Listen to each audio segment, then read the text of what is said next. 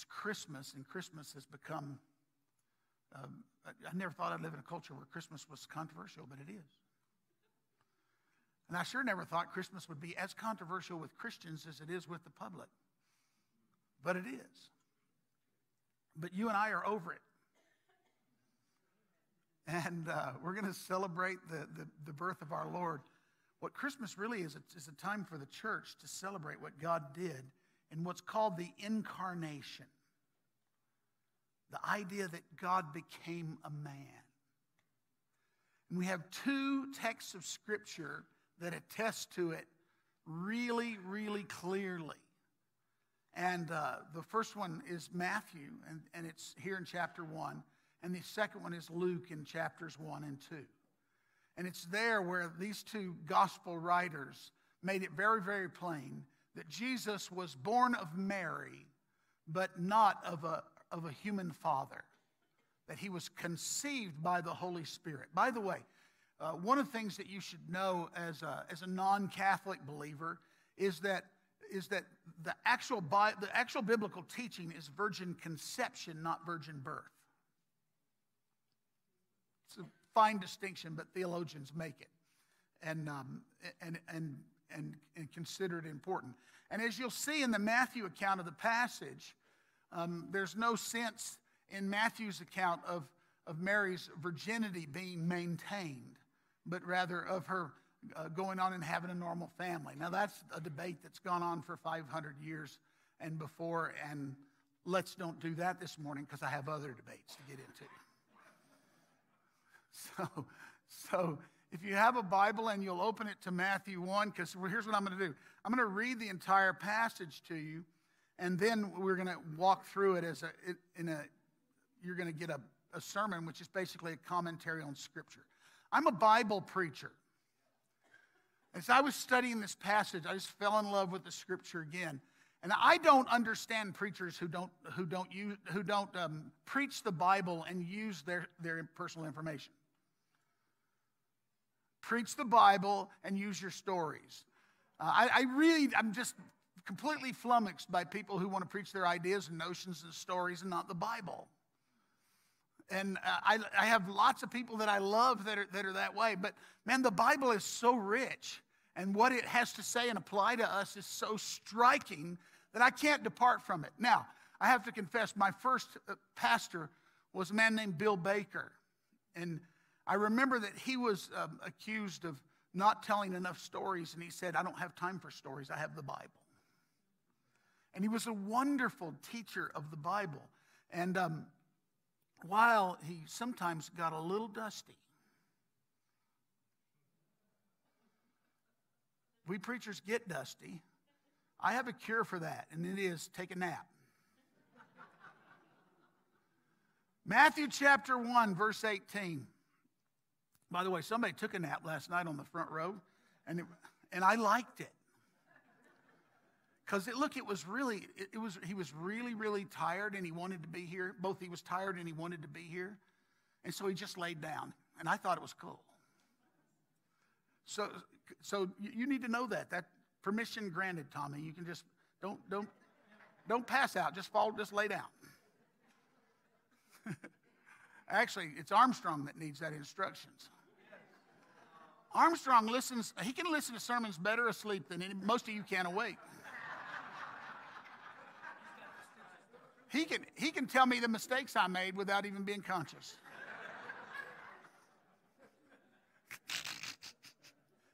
Matthew chapter 1. Now the birth of Jesus Christ took place in this way. When his mother Mary had been betrothed to Joseph, before they came together, she was found to be with child from the Holy Spirit. And her husband Joseph, being a just man, read that, righteous man, and unwilling to put her to shame, resolved to divorce her quietly. But as he considered these things, behold, an angel of the Lord appeared to him in a dream, saying, Joseph, son of David, don't be afraid to take Mary as your wife, for that which is conceived in her is from the Holy Spirit. She will bear a son, and you will call his name Jesus, for he will save his people from their sins. All of this took place to fulfill what the Lord had spoken to the prophet. And he quotes Isaiah, "Behold, the virgin shall conceive and bear a son, and they shall call his name Emmanuel," which means God with us. When Joseph awoke from sleep, he did as the angel of the Lord commanded him. He took his wife, but he knew her not until she had given birth to a son, and he called his name Jesus. Don't you like that? By the way, the function of a father is to tell your children who they are. And this father listened to the heavenly Father and was able to tell this son who he was. Your name is Jesus. You're God with us. You're here to save us. And we're going to dive into this passage, and we're going to talk a little bit about what's going on in the world today. And listen, you know what? Here's what's going to happen this morning. You're going to get better. Because he's our glory and the lifter of our head. He's the one who encourages us. He's the one who gives us strength. He's the one who comes to us in our fear and tells us, don't be afraid, and why we shouldn't be afraid. He's the one who saves us from our sins. He's the one who helps us when we are weak. He is the one who has come to you over and again and again. And because of him, we cannot be destroyed. Because of him, we cannot be overcome. And because of him, we live. We really live in Christ this morning. So, the first verse, now the birth of Jesus took place in this way. King James says, on this wise. When his mother Mary had been betrothed, hallelujah. That's all right, I got it.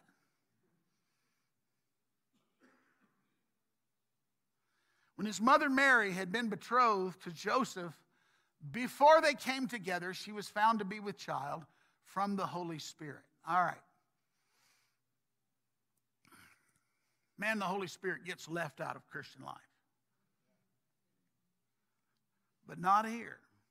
Not in this church. I'm about to teach a course in systematic theology. And I found myself extremely frustrated because the systematic theology books have to, it's like they wedge in a chapter on the Holy Spirit, their Son and Holy Spirit. Luke 1 says it this way, and an angel said to her, the Holy Spirit will come upon you, and the power of the Most High will overshadow you. Therefore, the child to be born will be called Holy, the Son of God. So here's the account of Matthew and Luke.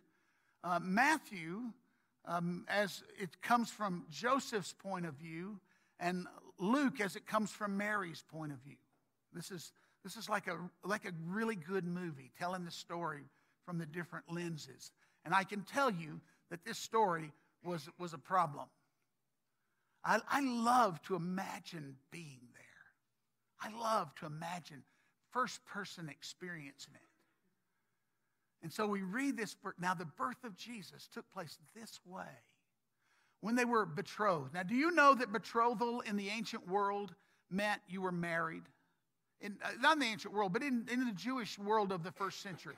In the Jewish world of the first century, you got an engagement, and then you spent a year separated from one another, and then you came together and consummated the marriage. But legally, you were married when the betrothal was arranged. And usually a dowry would be paid for the bride. And arrangements would be all made. And so this was a very public thing. When you celebrated somebody getting engaged, it wasn't, a secret photographer catching the moment. It was a very public declaration of our lives are going to be spent together. All the preparations were made in that first year, but there was no consummation of the marriage. And so they were betrothed. And it says, before they came together, she was found to be with child of the Holy Spirit. Now, we've been prepared for this as we looked at the genealogy of Jesus last week. Remember Tamar? She's found to be with child. And we don't know who the father is. And of course, in that case, it was a big old scandal. And of course, in that case, God still took the big old scandal and wove it into the story of our redemption. Because you can't make a mess so big God can't work with it. You're just not that powerful. We can't make a mess that God can't fix. And man, that's some pretty good news there. But here's this story, shocking as it is. Now, in the Matthew story, it takes your breath because you feel the scandal of it.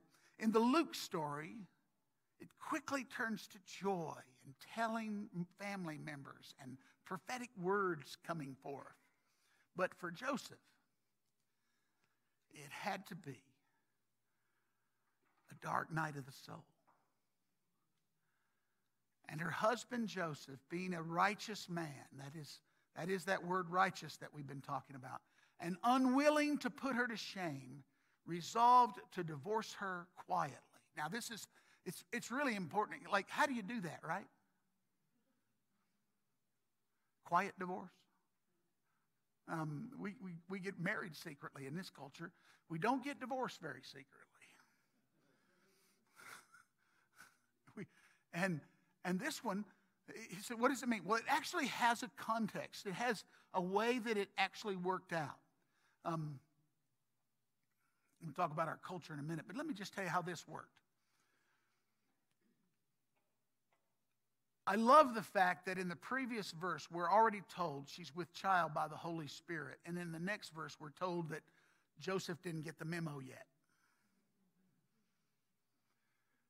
Being a just man, unwilling to put her to shame, he resolved to divorce her quietly. In the world of the first century, there was two ways to get a divorce. One of them was a certificate or document and two witnesses. Simple thing. It's not a public mess. The second way involved getting your money back, getting your dowry back, fining the bride or the bride's family, bringing an open disgrace. And Joseph says, no, we're not going that path. We're just going to deal with this quietly. Now, he's also called a righteous man. You remember how I've been defining righteousness? I've called righteousness the way someone who's in a covenant acts toward the person with whom they're in covenant. This is righteousness. By the way, notice this. He's called a righteous man when his intention is to divorce her, because he's not disobeying either the law or the heart of God in this, because it had all been revealed in Deuteronomy, and you can look it up. I'll let you scramble after that one. It had been prescribed exactly how it was to be done in the covenant that Israel had. Now, God's about to intervene in this. And I think he's about to partner with Joseph's unwillingness to put her to shame. And listen, Joseph's about to partner with the shame. Meaning, Joseph will ultimately allow himself to be associated with what would be a scandal. And I've told you last week that John makes it very plain that Jesus' enemies knew the questions about his birth. And so when they were arguing with him, they said, you know, we weren't born of fornication. We're honorable people. Well, one of the fundamentals of the faith is what we call the virgin birth. And I'm going to talk about that. But I'm going to make a comment just on culture and us. I was born again in the midst of the explosion of fundamentalism. Now, there's a difference in believing in the fundamentals of the faith and being a fundamentalist. Believing in the fundamentals of the faith meant that you simply believed in the cardinal doctrines of the church, the authority of Scripture, the virgin birth of Christ as it's understood, the atoning death of Christ, the resurrection of Christ, the basic things about our faith that make us all one, whether we're Catholic or charismatic or Protestant, the things about which we agree. But fundamentalism was a spirit that got into the church that turned the New Testament into a kind of a new law. And Christianity and Christian churches played gotcha all the time. You know what I'm talking about? You get around a bunch of people and somebody catch you doing something. Well, what are you going to do about this verse? And then we'd have verse arguments. And it was a kind of a spirit that got all over us, and it caused a whole generation of people to turn. And frankly, what we're having now is we're having the fruit of Christian fundamentalism, which is an enormous apostasy. The other thing fundamentalism did was it attempted to partner with the government to force people to be righteous according to our understandings. And it's been a disaster. I was no doubt a part of that, and the whole business of moral majority and all that stuff. Now, what we have now, do you guys know that we're living in the time of a great apostasy? Apostasy means falling away. I'm telling you, I remember when we had all kinds of people converting to Christ. Now we're reading about their children unconverting from Christ and doing so publicly. Some of them, after they go into public ministry, become pastors. It's an enormous thing. And what has happened is, it's very interesting, it's gotten hard to believe. During the 60s and 70s, one of the things I could tell you, it was much easier to believe than it is now. That is to say, there was enough acceptance of the basic things of Christianity inside the culture that people were already convinced, as my son says, even if they weren't converted. In other words, people would tell you they believed the stuff about Jesus, whether they knew him or not, and that was my story. Lutheran background, I would never argue with anybody about Jesus or that he died for us or was raised from the dead, but I didn't know him from a duck. I didn't know him. I didn't have a personal experience of him. And conversion in those days was moving from being convinced to being converted.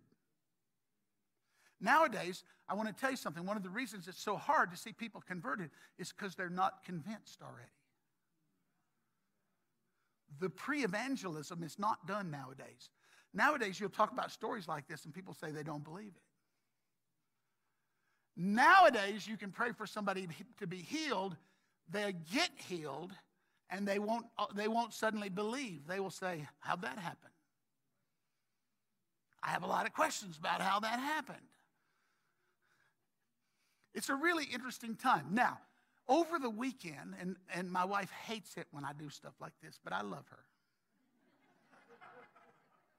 I became excited because I realized that there's a new fundamentalism rising. And I got excited about it. I think it's good. Now, why did I get excited about it when the old fundamentalism was so detrimental? Because the new fundamentalism is being practiced by the other guys. The new fundamentalism in America is the gotcha culture of politically correctness. Why? Because they're willing to shame you if you don't conform. Now, I'm excited about it because I know what it's going to end up in. It's going to end up with their children going, you guys need to breathe. But before it does, it's going to get really wild and rocky. I sort of noticed this the other day when I saw this magazine cover that came out with women who were talking about the problems of what women have been going through, and it was like saying there's a new day in town. And all of the PC people noticed that they were all white women. Oh my gosh, the horror. The vulgarity of it all. How could we do that? Anyway, these things, this is how life works, guys. This is how it really works. So what's happened now is the people who are using shame are way on the left. Because I'm telling you what, you come with me to church, you're going to have to hunt up a shameful preacher that's trying to shame people these days. We're preaching grace and life and hope and forgiveness and inclusion. We've been chastened with the whips of being fundamentalists, and now we've learned, hey, our gospel's better than we thought it was. And I'm planning on sticking with it. And her husband, Joseph, being a just man, unwilling to put her to shame, resolved to divorce her quietly. And then God stepped in. But as he considered these things, behold, an angel of the Lord appeared to him. And I love this. How'd this angel appear to him? In a dream. Oh, my goodness. Saying, Joseph, son of David, do not fear to take Mary as your wife, for that which is conceived in her is from the Holy Spirit. Now, my Western mind is playing havoc with me. Wait a minute. Dude had a dream and decided that this pregnancy was okay. Like, listen, if you'd have said an angel showed up, that would have been one incredulous thing, but you said the angel showed up in a dream. I mean, is that even really an angel showing up? Is it your Western mind, is it your windshield shattering at this thought? He had a dream, and an angel appeared to him and called him the Son of David and told him not to be afraid. And my goodness, it got to him. It worked.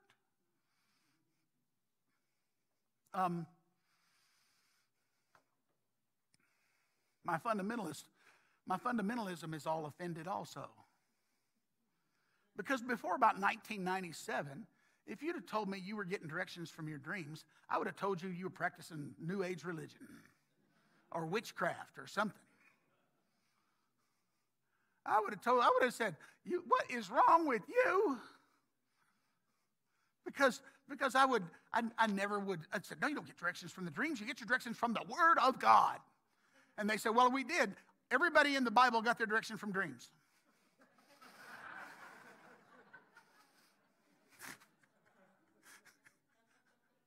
I mean, you look it up, man. You do yourself a Bible study.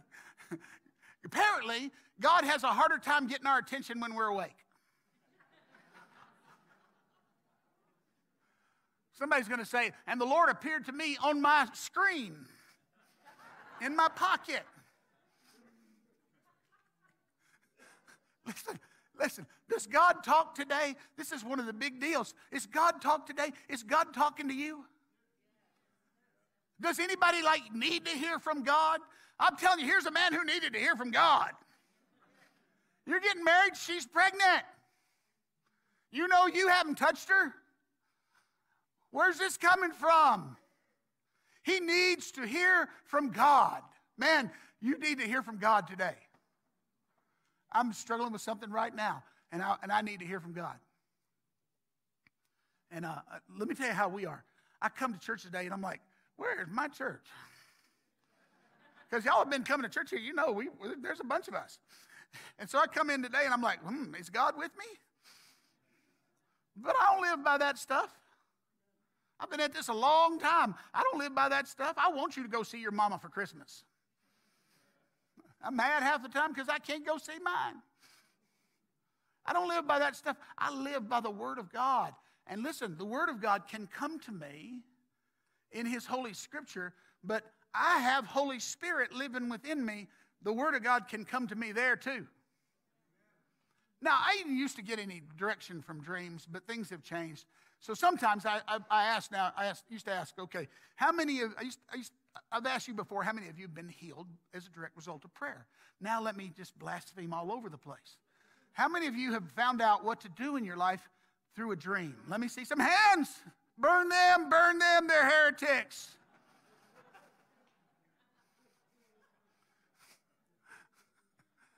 Hallelujah. Now, this doesn't mean that listen, I have some cockamamie dreams. I don't wake up and say that. Do you? I don't know about you, but I'm like this. I kind of have a filter in me because I soak myself enough in Scripture and truth and wisdom and good people. I kind of have a filter in me. Sometimes I know that I just dreamed because of the bad sausage I ate today. Or the chili, being too much chili. And usually, I wake up and I go, whew, thank you, Jesus, that wasn't real. Right?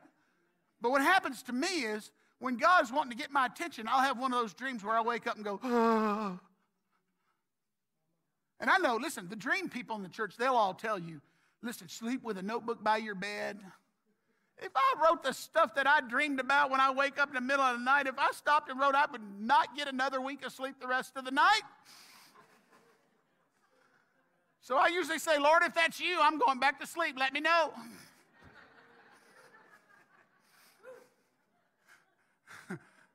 I don't care how you catch your dreams. You can sleep with a butterfly net if you want to. And I don't care what you do. Most of the times when I have a dream and it's the Lord, I know it. I do know it. And if you're a seeker of the Lord, can I tell you something? He knows how to get hold of you. One of the reasons that people don't hear from God, the main reason people don't hear from God today is they're not tuned in. Not tuned in. And this is one of the things I worry about in the culture. Because listen, back in the 60s and 70s, when there was a revival sweeping the land, people were tuned in. And in general in culture, people were interested in the things of God. Nowadays, people are tuning out. And the culture is asking you to tune out. And listen, even the politically correct culture is helping you to tune out of the things of God and pressing you and pushing you to not listen to God. And so now it's like hard to listen to God because we'll hear something and we'll go, well, I don't know if that was God or not, because we're so living with doubts. I'm glad Joseph was already a man fixed as a man who wanted to do what was right. He was a righteous man.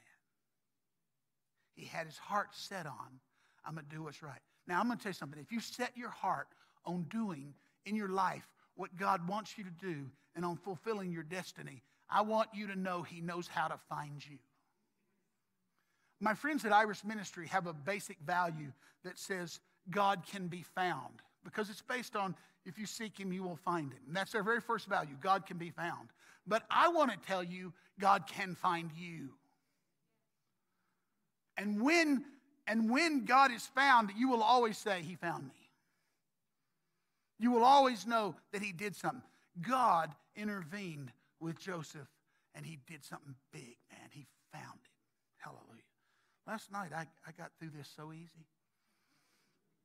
As he considered these things, behold, an angel of the Lord appeared to him in a dream, saying, Joseph, and now listen, son of David.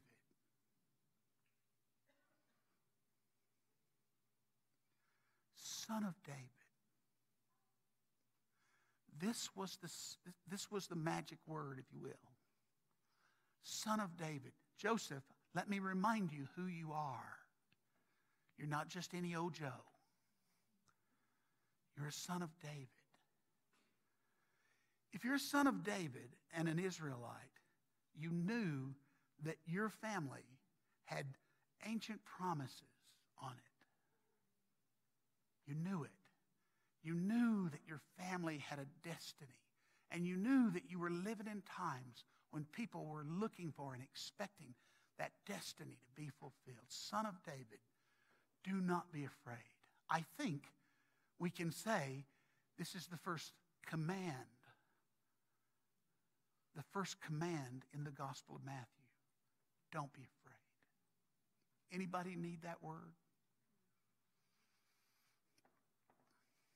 I'm an old man walking with Jesus a long time now, 45 years I've been walking with Jesus, and I notice that I still get afraid when the circumstances of life are a mess.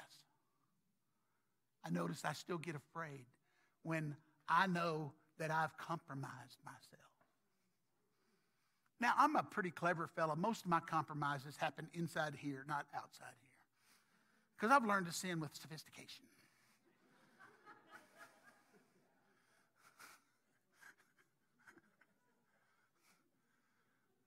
But I get afraid when I get found out about my stupidity.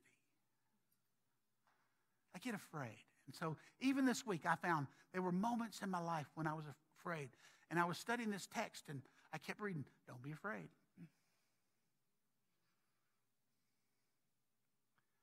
Man, you know, if you read your newspaper, you're going to be a lot afraid. Put that thing down. Newspaper is just giving you more information than you can handle.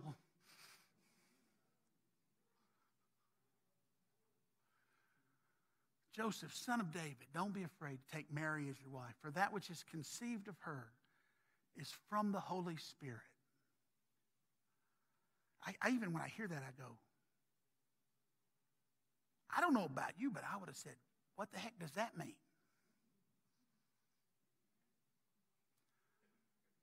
The Holy Spirit got my betrothed pregnant. Anyway, I'm still working on that one. She will bear a son. Now, this is, by the way, before you could find that out beforehand. This is a Holy Spirit sonogram.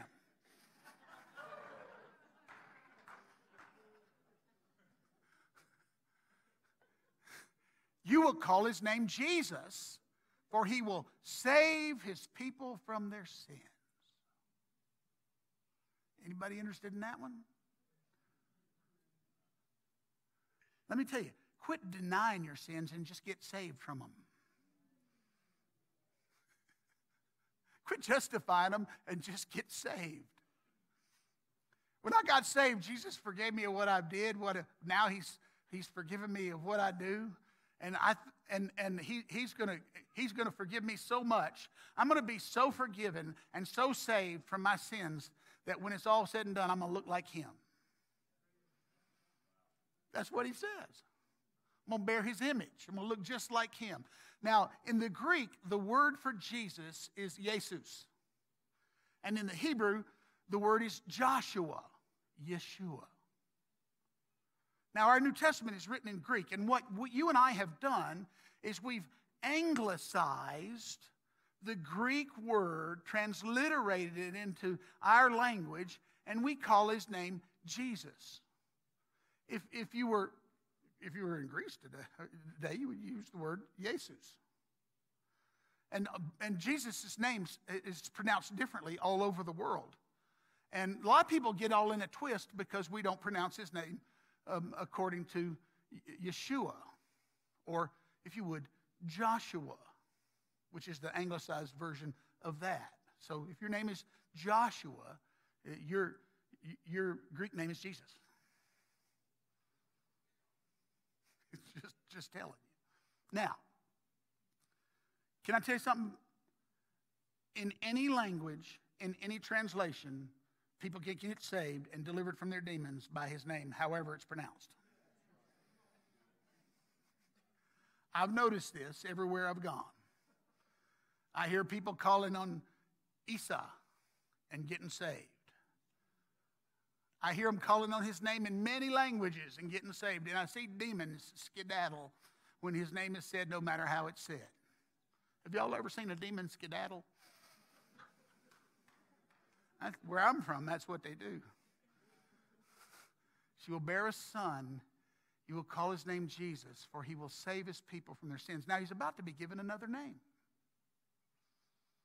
All of this took place to fulfill what the Lord had spoken by the prophet. Now, take note of that little phrase in Matthew, because Matthew is going to use this phrase 5 times in the next couple of chapters.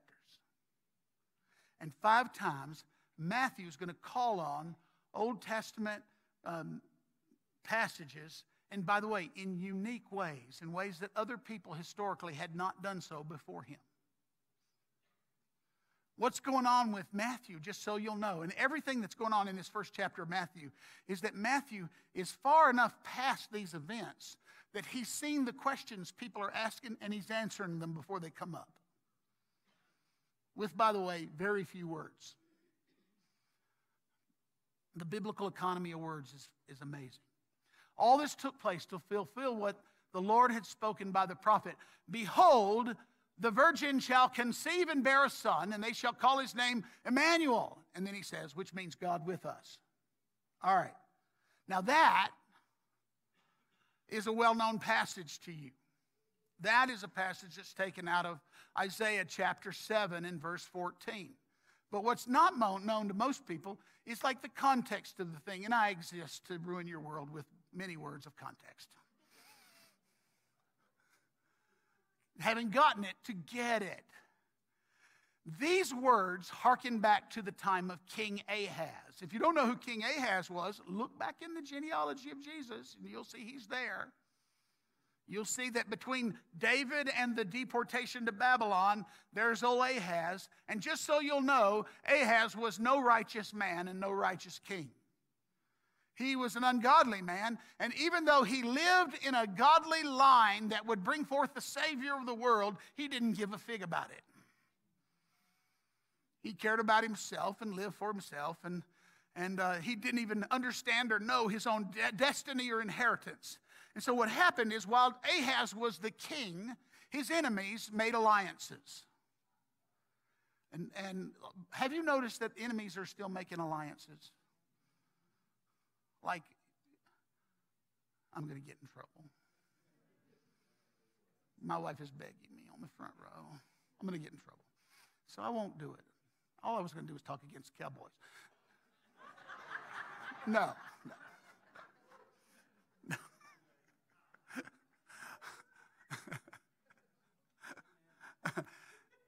Ahaz's enemies to the north, Syria, and the northern tribes that had broken away from the divided nation of Israel, had made an alliance, and they were coming against Ahaz, and Ahaz was quaking because he knew he could not withstand these enemies. Ahaz needs a word from God. So God says to Ahaz, "Hey, Ahaz, ask me for a sign." I have some friends that are sign seekers. I'm not much of a sign seeker. I can read signs. I don't do much of that. I'm weird, but I have some friends that they just look for signs. I found about myself that if I look for signs, I usually will find something that validates what I'm after. Are you like that? Anyway, God told Ahaz, "Ask me for a sign. Make it as big as you want." And Ahaz says, "Oh, I would never do such a thing." He was righteous like me, see. He says, "No, I would never do that." It's just hilarious because he's the worst dude on the planet. And God says, "Ask for a sign." He says he won't do it. And God says, "Okay, I'll just give you one. A young maiden shall conceive and bear a son, and you will call his name God with us." In other words, God said, here's what I'm going to do. I'm going to let a baby be born, and the birth of that baby will let you know that I'm with you. Now, immediately, people go, "Well, who was that baby? Was it Hezekiah, his own immediate child? Who was it?" I actually think that it probably in this immediate application ended up simply being Isaiah's own child, who has an interesting name. But what it means is a child has to be born and grow up. In other words, this child is going to be an indication that God is with us. Meaning, your enemies may be coming, but they're not coming next week. They're not coming next week. Now, ultimately, this sign is a sign that pointed towards Ahaz's own offspring, because Ahaz also was a son of David, though he had not walked in that spirit and was not walking in that spirit. He was walking in the spirit of unbelief. He was walking in the spirit of ungodliness. Ultimately, the application would be to his great grandson, coming one. But in the immediate, it meant, no, not today. Well, you didn't change my slides. I forgot to remind you. Hallelujah. Y'all want me to stick with his version or mine? His is shorter.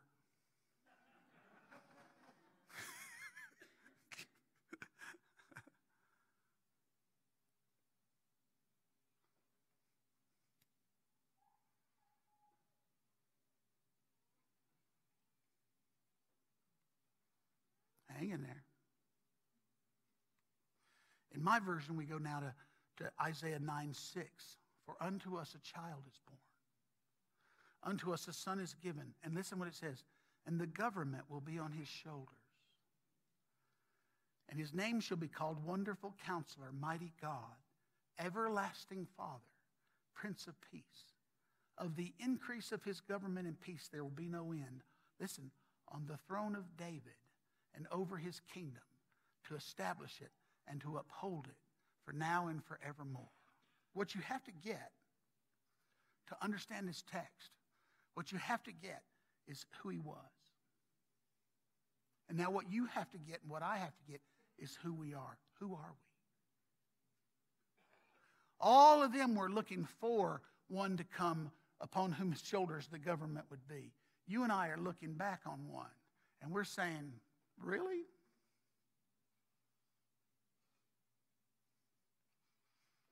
If I tell you that one has come and the government is on his shoulders, your tendency will be to read your newspaper and say, no, it don't look that way.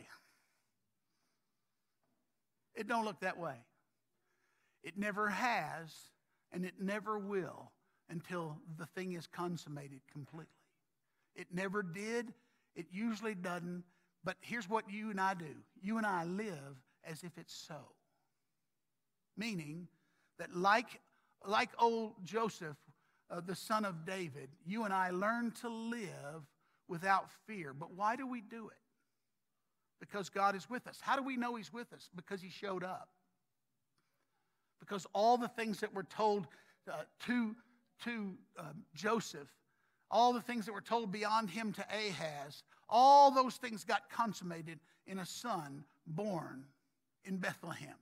All those things came to pass and got consummated in him. And you and I saw him. We beheld him.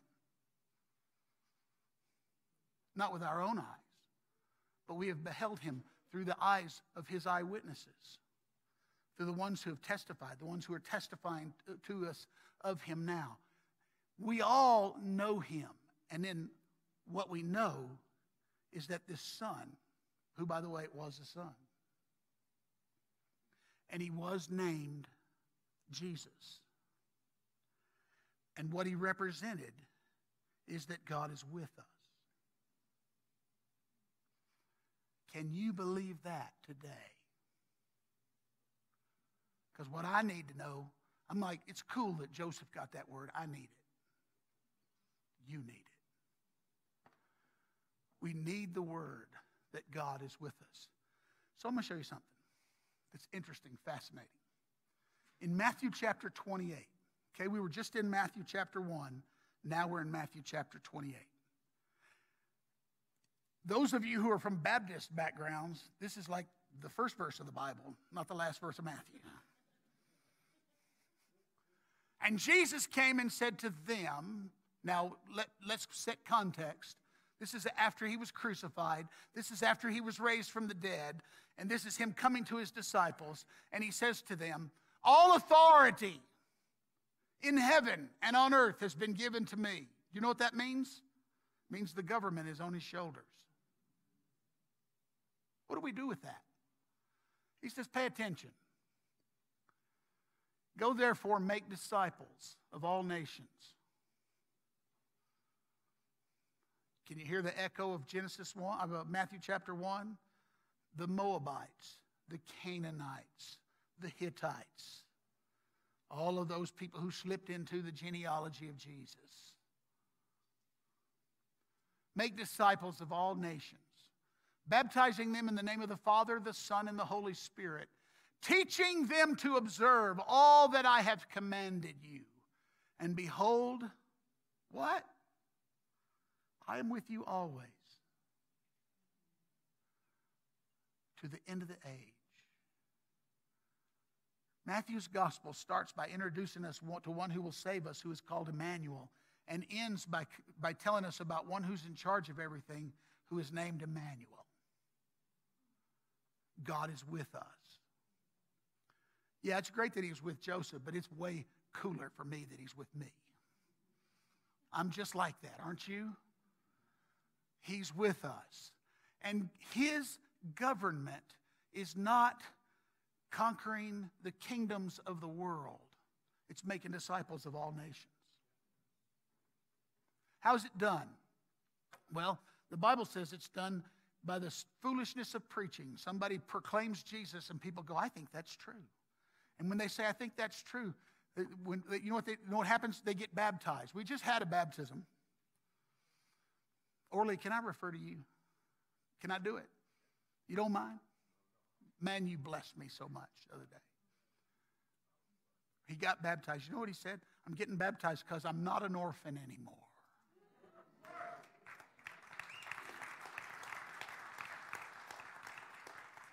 You know what that means? That means identity. Identity. That means Jesus gives you an identity. He tells you who you are. You are a much beloved son in a kingdom that cannot be destroyed, in a kingdom that cannot end. And the word that he has is, I'm with you, Orly. I'm with you. That's what the Lord says to you this morning. That's what he says to you this morning. I'm with you. Go make some disciples. I'm with you. Michael Porter, you can do what's in your heart to do. God says, I'm with you. You're on target. You're on task. You're in the mission. Go get her done. Walk it out. See God, see his mission being fulfilled in your life. See his glory coming true in your life because I'm with you. Now listen, it didn't just mean now. He said, I like it. He said, I'm Emmanuel always. Always. One of the things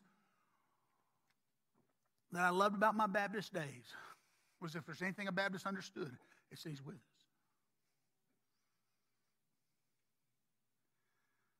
I think I understand a few more things about how he's with us. He's with us in the power of the Holy Spirit. The same Holy Spirit that overshadowed Mary and got this thing started comes upon us and births it through us, here and now. What shall we say to these things? If God is for us, who can be against us? He who did not spare his own son, but gave him up for us all, how will he not also with him graciously give us all things? Romans chapter 8. And then finally, we finish with Matthew. When Joseph woke from sleep, wake up, O sleeper. He did as the angel of the Lord commanded him. He woke up from that dream and said, Mary, the Lord has spoken to me. Can you imagine the reunion those two had as their relationship shifted back from suspicion to devotion?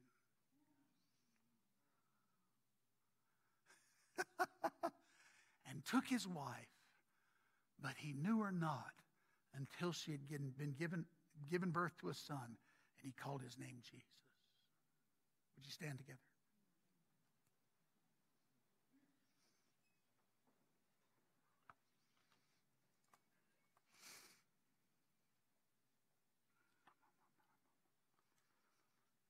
First, I have two words and then probably three. Word number one. Don't be afraid. Because God is with you. So I just want to so before any more explanation, if you've been hit with fear, would you come forward and let us pray for you? Just come on. We're an open church. We pray for one another. Come on, man. That's right. If you've been hit with fear, come on, let us pray for you this morning. This is a house of prayer. Fear will not rule or ruin or control your life. Fear is not your master. Fear is not the voice that controls you in any way. If you've been hit with fear, hallelujah.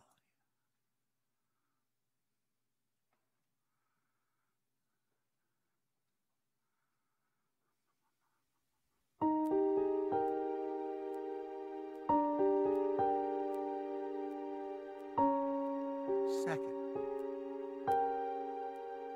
you're faced with something like I am. Listen, I'm telling you, I'm faced with something right now. It's like one of the biggest decisions I've ever made. And no, I'm not leaving. So no. You guys will all know when I leave because you'll walk outside and it'll be written in the sky. Because that's what God's going to have to do to me. Get me out of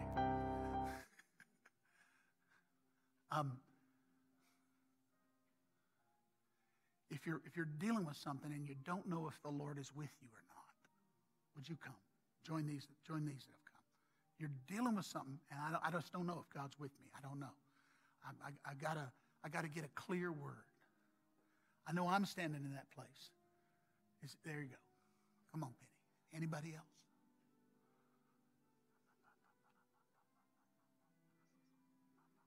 I don't know if he's with me.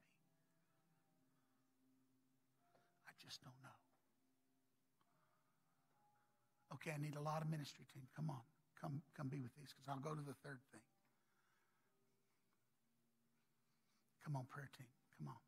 Pray with these ladies and men. Come, let's pray.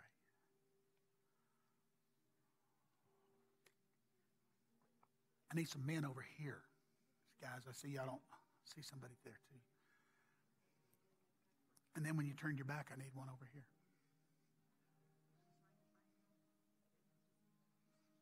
Yeah, come on. That'll work. Then the most important thing of all, I always remember it was a Christmas Eve when my heart began to open afresh to Jesus when I was 17 years old. And I was at a service on a Christmas Eve. And I had been running away from God. And I was standing in that old Lutheran service with the iconography all over the place and the stained glass windows and the candles lit. And I heard the voice of the Lord calling me. And I heard him saying to me, I still want you. I still want you. And that set me on a path for the next 8 months that led me to be gloriously converted, moving from being convinced to converted. And in the Bible it says today, if you hear his voice, don't get a hard heart. I'm so glad I didn't get a hard heart. I'm so glad I lived inside the mystery of God's voice. If you hear God calling you and he's saying, I still want you. I still want you. For me, it was a call for me to confess the Jesus that I knew about as my Lord and to be baptized and to receive the power of the Holy Spirit. You can come forward and indicate that desire in your life as well. And while we're praying and while we're ministering, if you just quietly come forward, we will pray for you. Others of you are like just maybe, I don't know, maybe the process is getting started. Because I know when it's Christmas Eve, I see, and I don't know everybody. I know everybody at other times, and I don't know everybody. So I don't know what God's saying to you. But I'm telling you, if you think you hear God calling you, what you should do is say, Lord, is that really you? Because if you're calling me, I'm going to listen. Now let me bless you. I'm letting you out early because you're going to come back early. 5 o'clock, communion service, candlelight service. Pastor Chuck may have some things, but I'm going to speak the blessing and then I'm going to let you be released. May the Lord bless us and keep us and make his face shine on us. May the Lord be gracious, that is, give us his favor.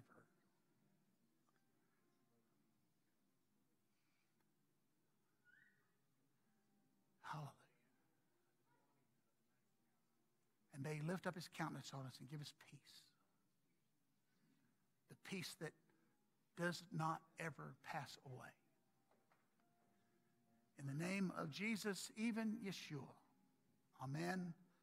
God bless you, church. Thank you for being here. Be blessed as you go and receive.